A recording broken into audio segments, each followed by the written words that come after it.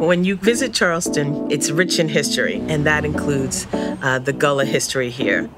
Gullah culture is a blend of both the English, West African language, culture, and the traditions of our food. My name's Tracy Richardson, and I'm the CEO and one of the co-founders of Lillies of Charleston.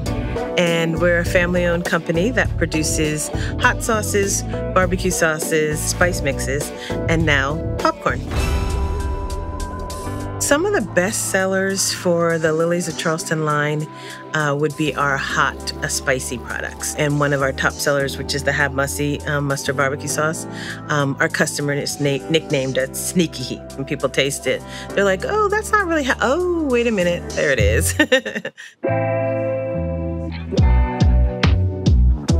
Partnering up with Amazon and then partnering up with their Black Business Accelerator program was a tremendous boost in terms of the learning experience. We were able to promote our products online in terms of advertising dollars, boost our search engine optimization. So it's been a tremendous partnership to help promote small minority business.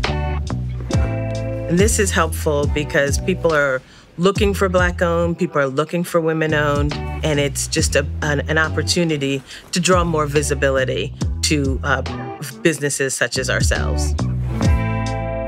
This is a part of the American history story.